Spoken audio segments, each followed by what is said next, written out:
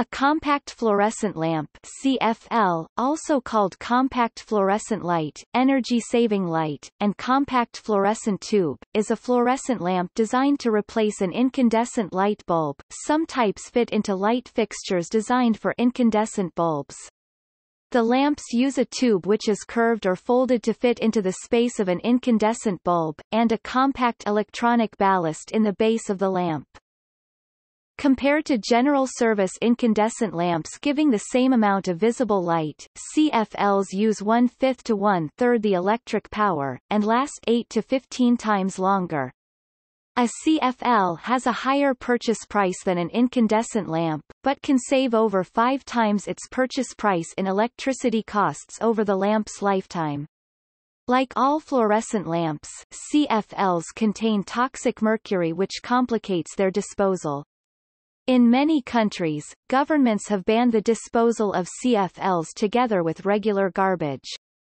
These countries have established special collection systems for CFLs and other hazardous waste. The principle of operation remains the same as in other fluorescent lighting. Electrons that are bound to mercury atoms are excited to states where they will radiate ultraviolet light as they return to a lower energy level. This emitted ultraviolet light is converted into visible light as it strikes the fluorescent coating, as well as into heat when absorbed by other materials such as glass. CFLs radiate a spectral power distribution that is different from that of incandescent lamps.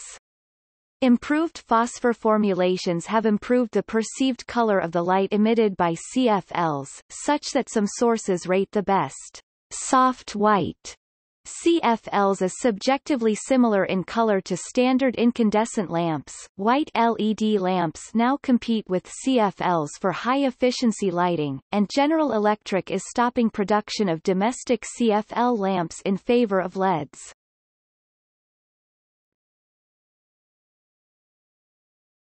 Topic: History. The parent to the modern fluorescent lamp was invented in the late 1890s by Peter Cooper Hewitt. The Cooper Hewitt lamps were used for photographic studios and industries. Edmund Germer, Friedrich Meyer, and Hans Spanner patented a high-pressure vapor lamp in 1927.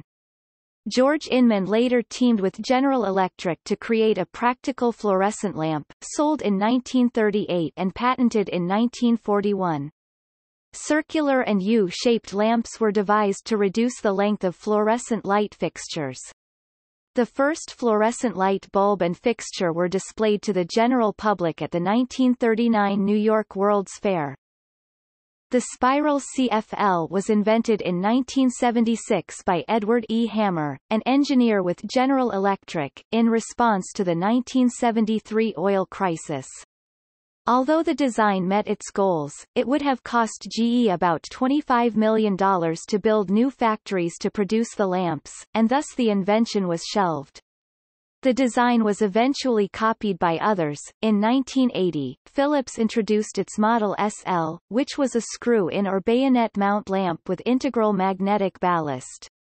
The lamp used a folded T4 tube, stable tricolor phosphors, and a mercury amalgam. This was the first successful screw-in replacement for an incandescent lamp.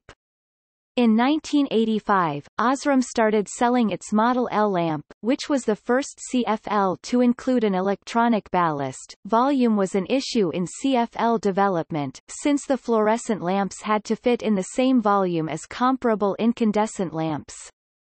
This required the development of new, high-efficacy phosphors that could withstand more power per unit area than the phosphors used in older, larger fluorescent tubes. In 1995, helical CFLs, manufactured in China by Shanghai Shangshan, became commercially available. Since that time, sales steadily increased. Although their popularity varied across countries, in China CFLs were the dominant technology in the residential segment. In 2011, the rise of LED lighting, however, significantly affected CFL sales and production. As a result of decreasing cost and better features, customers increasingly migrated toward LEDs. In India, Nearly 60% of the lighting market in India has been taken over by LEDs. By 2018, LED prices fell well below $5 for a basic bulb in 2015. In the United States, CFLs were also facing the possibility of proposed regulations for 2017 that would create difficulty qualifying for the Energy Star rating. In early 2016, General Electric announced the phase-out of CFL production in the U.S.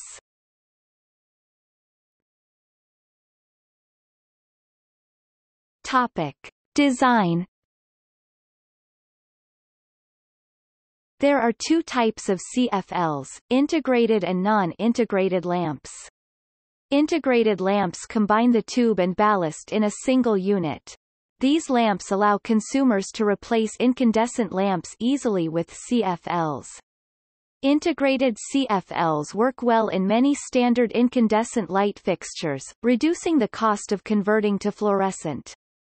Three-way lamps and dimmable models with standard bases are available. Non-integrated CFLs have the ballast permanently installed in the luminaire, and usually only the fluorescent tube is changed at its end of life. Since the ballasts are placed in the light fixture, they are larger and last longer compared to the integrated ones, and they don't need to be replaced when the tube reaches its end of life. Non-integrated CFL housings can be both more expensive and sophisticated. They have two types of tubes, a bi-pin tube designed for conventional ballast, e.g. with G23 or G24D plug-in base, and a quad-pin tube designed for an electronic ballast or a conventional ballast with an external starter. A bi-pin tube contains an integrated starter, which obviates the need for external heating pins but causes incompatibility with electronic ballasts. Non-integrated CFLs can also be installed to a conventional light fixture using an adapter containing a built-in magnetic ballast. The adapter consists of a regular bulb screw, the ballast itself and a clip for the lamp's connector. CFLs have two main components, a magnetic or electronic ballast and a gas-filled tube, also called bulb or burner. Replacement of magnetic ballasts with electronic ballasts has removed most of the flickering and slow starting traditionally associated with fluorescent lighting, and has allowed the development of smaller lamps directly interchangeable with more sizes of incandescent light bulb.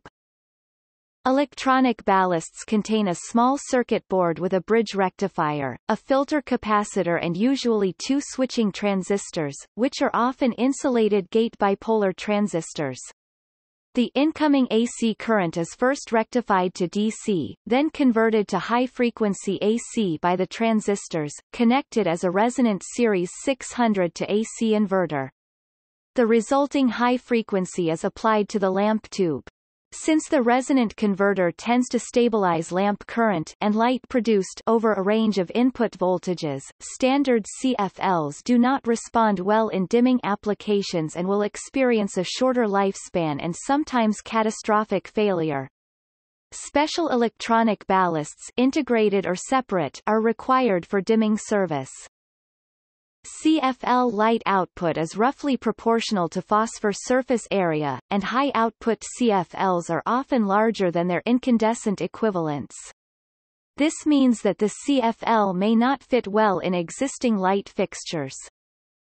To fit enough phosphor-coated area within the approximate overall dimensions of an incandescent lamp, standard shapes of CFL tube are a helix with one or more turns, multiple parallel tubes, circular arc, or a butterfly.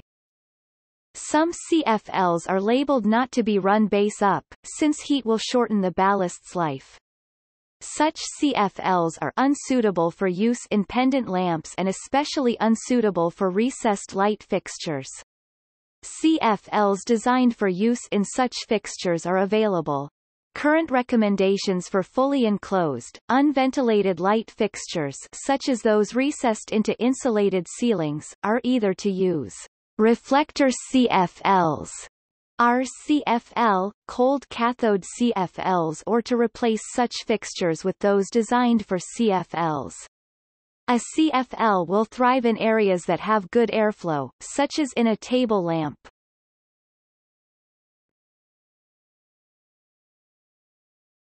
Topic: Characteristics.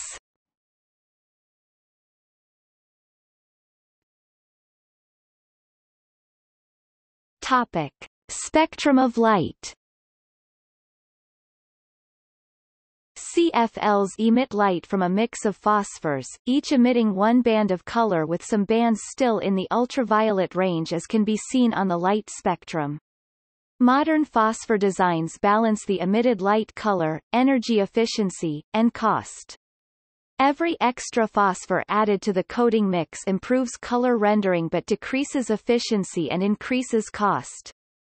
Good quality consumer CFLs use 3 or 4 phosphors to achieve a white light with a color rendering index (CRI) of about 80, where the maximum 100 represents the appearance of colors under daylight or other sources of black body radiation such as an incandescent light bulb, depending on the correlated color temperature. Color temperature can be indicated in kelvins or Maillards, 1 million divided by the color temperature in kelvins. The color temperature of a light source is the temperature of a black body that has the same chromaticity, i.e. color, as the light source. A notional temperature, the correlated color temperature, the temperature of a black body which emits light of a hue which to human color perception most closely matches the light from the lamp, is assigned. The color temperature is characteristic of black body radiation. Practical white light sources approximate the radiation of a black body at a given temperature, but will not have an identical spectrum. In particular, narrow bands of shorter wavelength radiation are usually present even for lamps of low color temperature. Warm light. As color temperature increases, the shading of the white light changes from red to yellow to white to blue. Color names used for modern CFLs and other triphosphor lamps vary between manufacturers, unlike the standardized names used with older halophosphate fluorescent lamps. For example, Sylvania's daylight CFLs have a color temperature of 3500 K, while most other lamps called daylight have color temperatures of at least 5000 K. In United States, Energy Star's specification provides a set of named color temperatures for certified luminaries.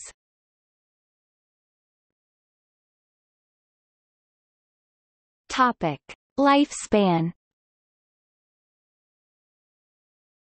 CFLs typically have a rated service life of 6,000 to 15,000 hours, whereas standard incandescent lamps have a service life of 750 or 1,000 hours.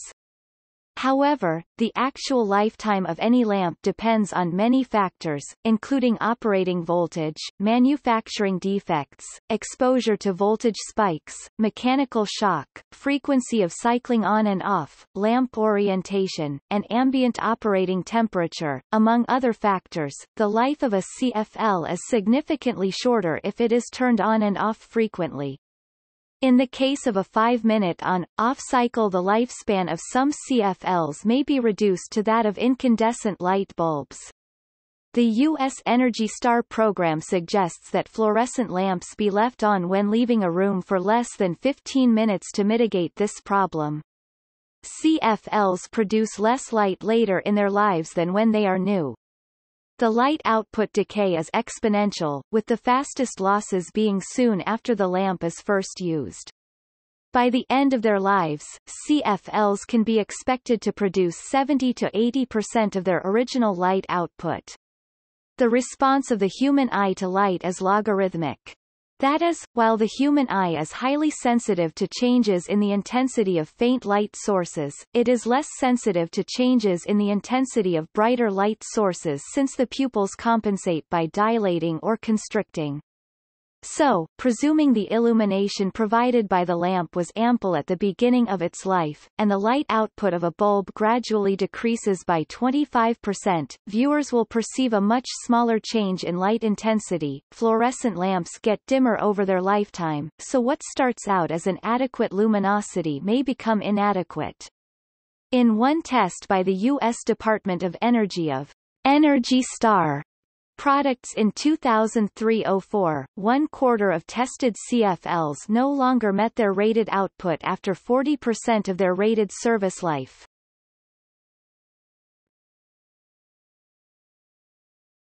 Topic: Energy efficiency. Because the eye's sensitivity changes with the wavelength, the output of lamps is commonly measured in lumens, a measure of the power of light as perceived by the human eye. The luminous efficacy of lamps is the number of lumens produced for each watt of electrical power used. The luminous efficacy of a typical CFL is 50 to 70 lumens per watt (lm/W), and that of a typical incandescent lamp is 10 to 17 lumens (W). Compared to a theoretical 100% efficient lamp 680 lumens, W, CFL lamps have lighting efficiency ranges of 7 to 10%, versus 1.5 to 2.5% for incandescents. Because of their higher efficacy, CFLs use between 1/7 and 1/3 of the power of equivalent incandescent lamps. 50 to 70% of the world's total lighting market sales were incandescent in 2010.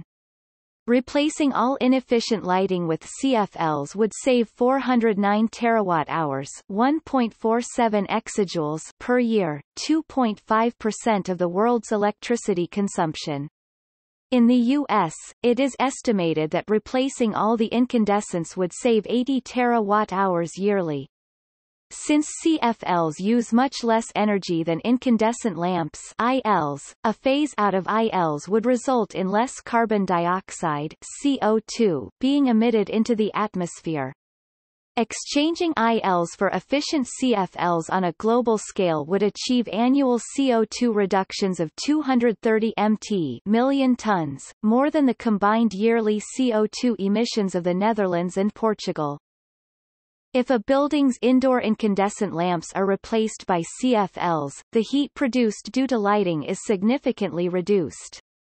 In warm climates or in office or industrial buildings where air conditioning is often required, CFLs reduce the load on the cooling system when compared to the use of incandescent lamps, resulting in savings in electricity in addition to the energy efficiency savings of the lamps themselves. However, in cooler climates in which buildings require heating, the heating system needs to replace the reduced heat from lighting fixtures. In Winnipeg, Canada, it was estimated that CFLs would only generate 17% savings in energy compared to incandescent bulbs, as opposed to the 75% savings that could have been expected without space heating considerations.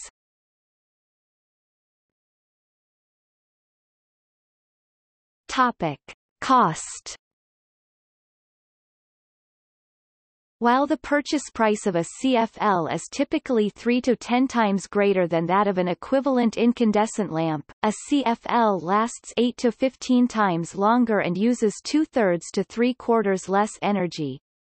A U.S. article stated, "A household that invested $90 in changing 30 fixtures to CFLs would save $440 to $1,500 over the 5-year life of the bulbs, depending on your cost of electricity. Look at your utility bill and imagine a 12% discount to estimate the savings." CFLs are extremely cost-effective in commercial buildings when used to replace incandescent lamps. Using average U.S. commercial electricity and gas rates for 2006, a 2008 article found that replacing each 75W incandescent lamp with a CFL resulted in yearly savings of $22 in energy usage, reduced HVAC cost, and reduced labor to change lamps. The incremental capital investment of $2 per fixture is typically paid back in about 1 month. Savings are greater and payback periods shorter in regions with higher electric rates and, to a lesser extent, also in regions with higher than U.S. average cooling requirements. However, frequent on-off cycling, turning on and off, of CFLs greatly reduces their lifespan. The current price of CFLs reflects the manufacturing of nearly all CFLs in China, where labor costs less. In September 2010, the Winchester, Virginia, General Electric plant closed, leaving Osram Sylvania and the tiny American Light Bulb Manufacturing Inc. the last companies to make standard incandescent bulbs in the United States. At that time, Ellis Yan, whose Chinese company made the majority of CFLs sold in the United States, said he was interested in building a United States factory to make CFL bulbs, but wanted $12.5 million from the U.S. government to do so. General Electric had considered changing one of its bulb plants to make CFLs, but said that even after a $40 million investment in converting a plant, wage differences would mean costs would be 50% higher. According to an August 2009 newspaper report, some manufacturers claimed that CFLs could be used to replace higher power incandescent lamps than justified by their light output. Equivalent wattage claims can be replaced by comparison of actual light output produced by the lamp, which is measured in lumens and marked on the packaging.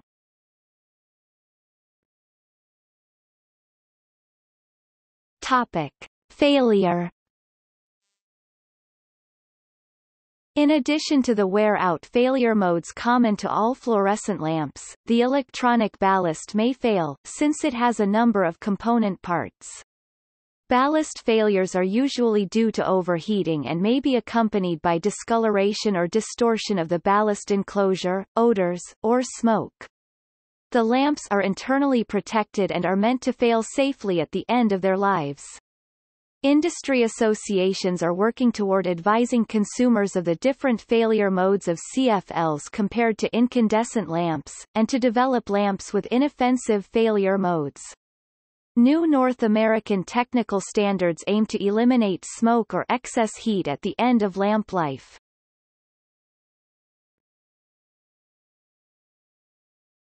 Topic: Dimming. Only some CFLs are labeled for dimming control. Using a dimmer with a standard CFL is ineffective and can shorten bulb life and void the warranty.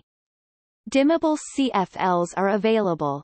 The dimmer switch used in conjunction with a dimmable CFL must be matched to its power consumption range. Many dimmers installed for use with incandescent bulbs do not function acceptably below 40 W, whereas CFL applications commonly draw power in the range 7 to 20 W. Dimmable CFLs have been marketed before suitable dimmers are available. The dimming range of CFLs is usually between 20% and 90%, but many modern CFLs have a dimmable range of 2% to 100%, more akin to that of incandescent lights. There are two types of dimmable CFL on the market: standard dimmable CFLs, and switch dimmable CFLs. The latter use a standard light switch, and the onboard electronics chooses the light output level based on the number of times the switch is turned on and off quickly. Dimmable CFLs are not a 100% replacement for incandescent fixtures that are dimmed for mood scenes, such as wall sconces in a dining area. Below the 20% limit, the lamp may remain at 20% or flicker, or the starter circuitry may stop and restart. Above 80%, the bulb may operate at 100%. However, recent products have solved these problems so that they perform more like incandescent lamps. Dimmable CFLs are more expensive than standard CFLs due to the additional circuitry. Cold-cathode CFLs can be dimmed to low levels, making them popular replacements for incandescent bulbs on dimmer circuits. When a CFL is dimmed, its color temperature, warmth, stays the same. This is counter to most other light sources, such as the sun or incandescents, where color gets redder as the light source gets dimmer. The Kruithof curve from 1934 described an empirical relationship between intensity and color temperature of visually pleasing light sources.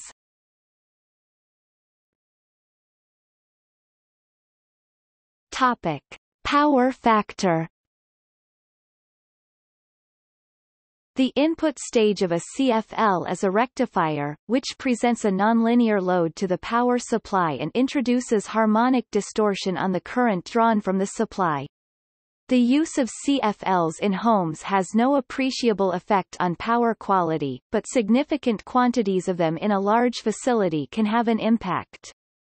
The power factor of CFLs does not significantly affect their energy-saving benefits for individual consumers, but their use in large numbers, such as in commercial applications or across millions of homes in a distribution system, could require infrastructure upgrades. In such cases, CFLs with low below 30% total harmonic distortion (THD) and power factors greater than 0.9 should be selected.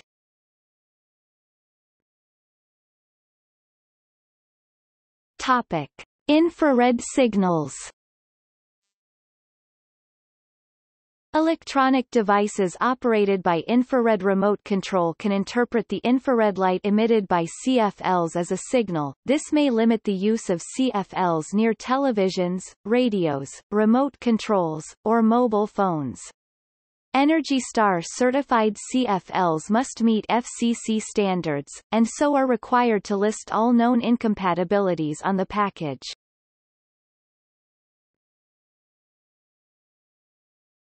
Topic: Outdoor use. CFLs are generally not designed for outdoor use and some will not start in cold weather.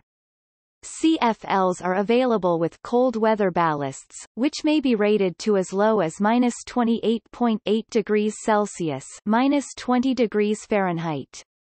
Light output in the first few minutes drops at low temperatures. Cold-cathode CFLs will start and perform in a wide range of temperatures due to their different design.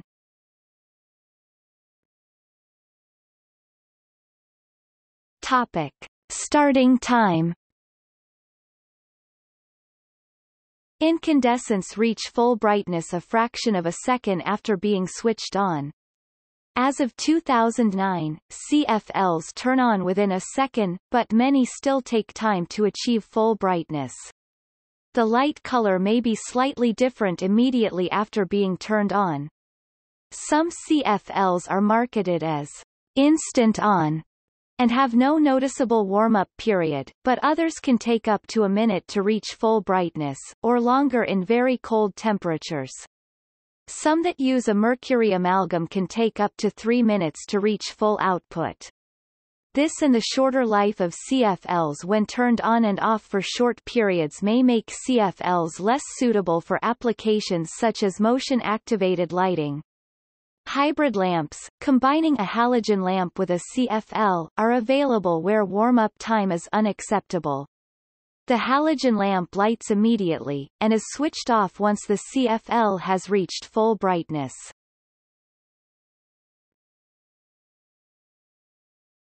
Topic: Flashing when off. Some CFLs will flash every few seconds even when the room light switch is off. This caused by a small amount of current bypassing the switch either through a switch pilot light or through the capacitance of the two-conductor cable connected between the switch and the CFL or the capacitance between this cable and other mains wiring. A few tens of microamps of current is enough to charge the storage in the CFL power supply up to a voltage sufficient for the CFL to light briefly, discharging the storage and starting the process again.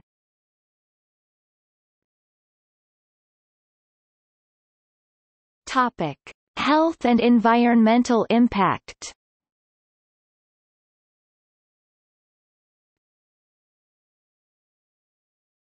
Topic: General.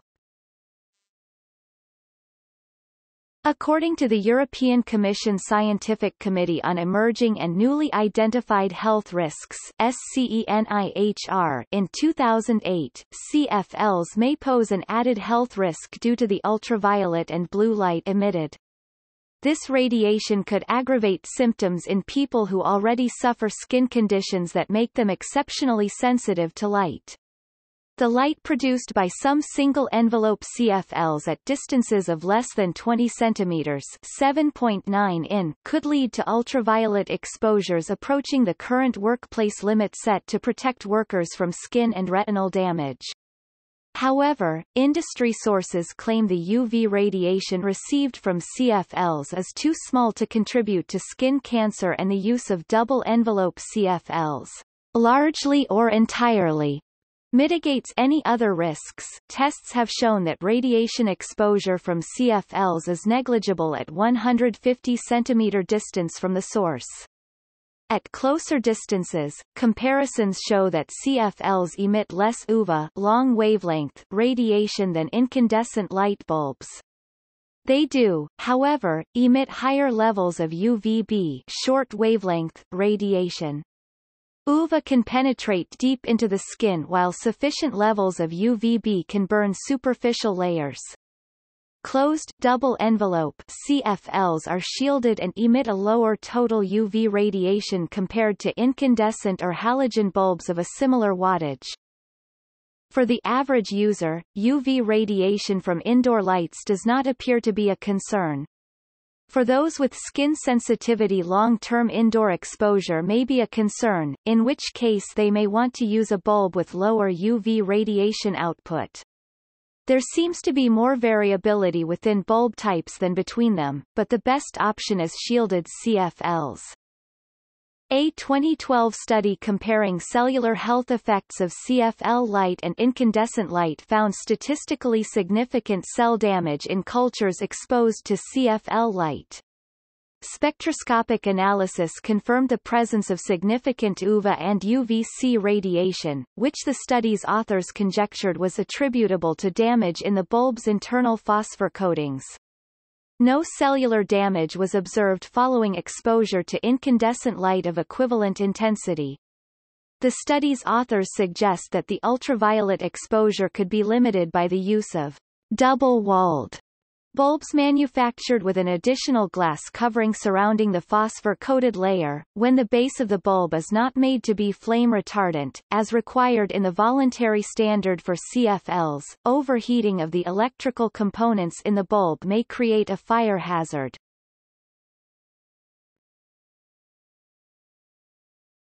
Topic: Mercury content. CFLs, like all fluorescent lamps, contain mercury as vapor inside the glass tubing. Most CFLs contain 3 to 5 mg per bulb, with the bulbs labeled eco-friendly, containing as little as 1 mg. Because mercury is poisonous, even these small amounts are a concern for landfills and waste incinerators, where the mercury from lamps may be released and contribute to air and water pollution. In the U.S., lighting manufacturer members of the National Electrical Manufacturers Association (NEMA) have voluntarily capped the amount of mercury used in CFLs. In the EU, the same cap is required by the Rose Law.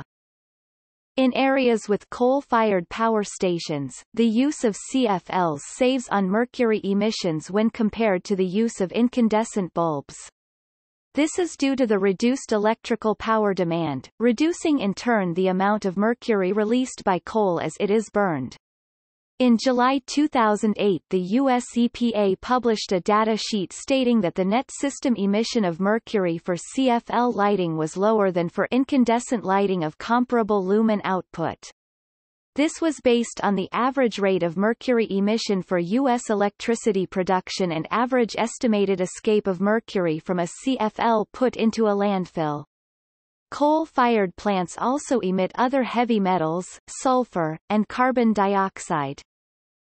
In the United States, the U.S. Environmental Protection Agency estimated that if all 270 million CFLs sold in 2007 were sent to landfill sites, around 0.13 metric tons of mercury would be released, 0.1% of all U.S. emissions of mercury, around 104 metric tons that year. The graph assumes that CFLs last an average of 8,000 hours regardless of manufacturer and premature breakage. In areas where coal is not used to produce energy, the emissions would be less for both types of bulb. Special handling instructions for breakage are not printed on the packaging of household CFL bulbs in many countries. The amount of mercury released by one bulb can temporarily exceed U.S. federal guidelines for chronic exposure. Chronic, however, implies exposure for a significant time, and it remains unclear what the health risks are from short-term exposure to low levels of elemental mercury.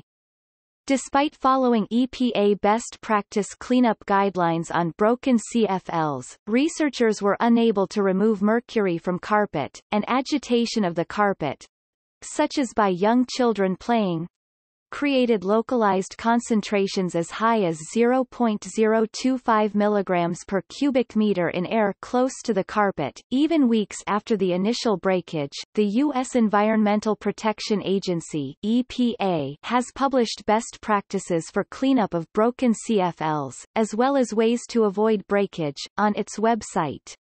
It recommends airing out the room and carefully disposing of broken pieces in a jar. A Maine Department of Environmental Protection (DEP) study of 2008 comparing cleanup methods warns that using plastic bags to store broken CFL bulbs is dangerous because vapors well above safe levels continue to leak from the bags. The EPA and the Maine DEP recommend a sealed glass jar as the best repository for a broken bulb.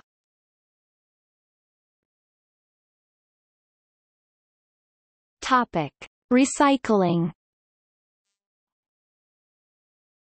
Health and environmental concerns about mercury have prompted many jurisdictions to require spent lamps to be properly disposed of or recycled, rather than being included in the general waste stream sent to landfills. Safe disposal requires storing the bulbs unbroken until they can be processed. In the United States, most states have adopted and currently implement the Federal Universal Waste Rule (UWR).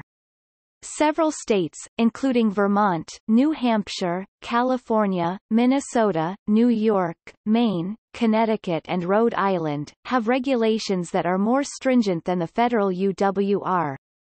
Home supply chain stores make free CFL recycling widely available. In the European Union, CFLs are one of many products subject to the WEEE recycling scheme. The retail price includes an amount to pay for recycling, and manufacturers and importers have an obligation to collect and recycle CFLs. According to the Northwest Compact Fluorescent Lamp Recycling Project, because household users in the U.S. Northwest have the option of disposing of these products in the same way they dispose of other solid waste, in Oregon, a large majority of household CFLs are going to municipal solid waste. They also note the EPA's estimates for the percentage of fluorescent lamps' total mercury released when they are disposed of in the following ways: municipal waste landfill 3.2%, recycling 3%, municipal waste incineration 17.55% and hazardous waste disposal 0.2%. The first step of processing CFLs involves crushing the bulbs in a machine that uses negative pressure ventilation and a mercury absorbing filter or cold trap to contain mercury vapor. Many municipalities are purchasing such machines. The crushed glass and metal is stored in drums, ready for shipping to recycling factories.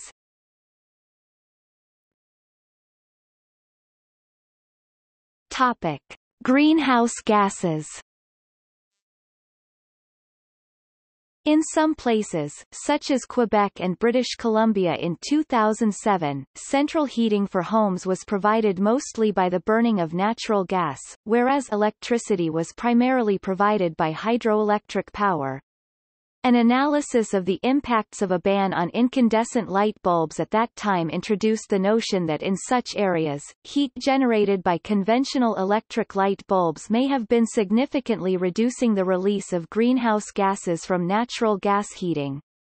Ivanko, Carney, and Waugh estimated that if all homes in Quebec were required to switch from incandescent bulbs to CFLs, there would be an increase of almost 220,000 tons in CO2 emissions in the province, equivalent to the annual emissions from more than 40,000 automobiles.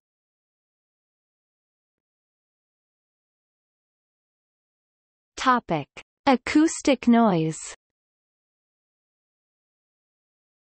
The ballast of fluorescent lamps can make a buzzing sound. This electromagnetically excited acoustic noise comes from the vibration of the magnetic core of the ballast subject to electromagnetic forces.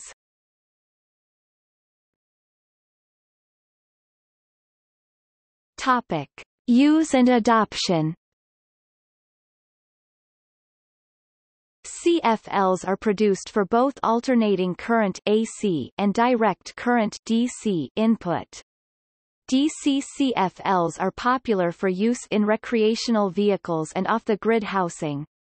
There are various aid agency initiatives in developing countries to replace kerosene lamps, which have associated health and safety hazards, with CFLs powered by batteries, solar panels or wind generators. CFLs in solar-powered street lights use solar panels mounted on the pole. Due to the potential to reduce electric consumption and pollution, various organizations have encouraged the adoption of CFLs and other efficient lighting. Efforts range from publicity to encourage awareness, to direct handouts of CFLs to the public. Some electric utilities and local governments have subsidized CFLs or provided them free to customers as a means of reducing electric demand, and so delaying additional investments in generation. In the United States, the Program for the Evaluation and Analysis of Residential Lighting (PEARL) was created to be a watchdog program. PEARL has evaluated the performance and Energy Star compliance of more than 150 models of CFL bulbs. The UN Environment Programme (UNEP), Global Environment Facility (GEF)(N), Lighten Initiative has developed the Global Efficient Partnership Programme, which focuses on country-led policies and approaches to enable the implementation of energy-efficient lighting, including CFLs, quickly and cost-effectively in developing and emerging countries. In the United States and Canada, the Energy Star program labels lamps that meet a set of standards for efficiency, starting time, life expectancy, color, and consistency of performance.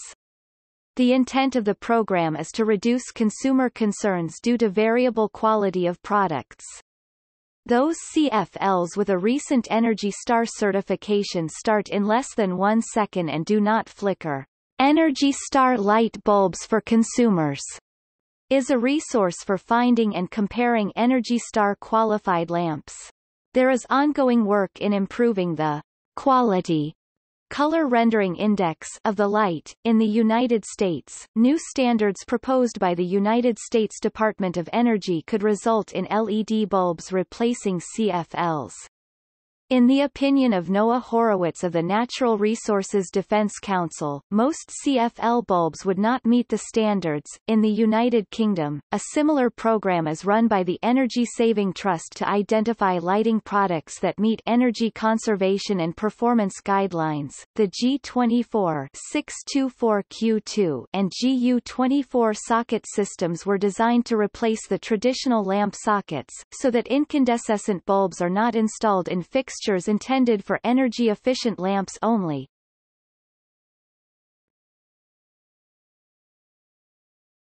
Topic: Other lighting technologies.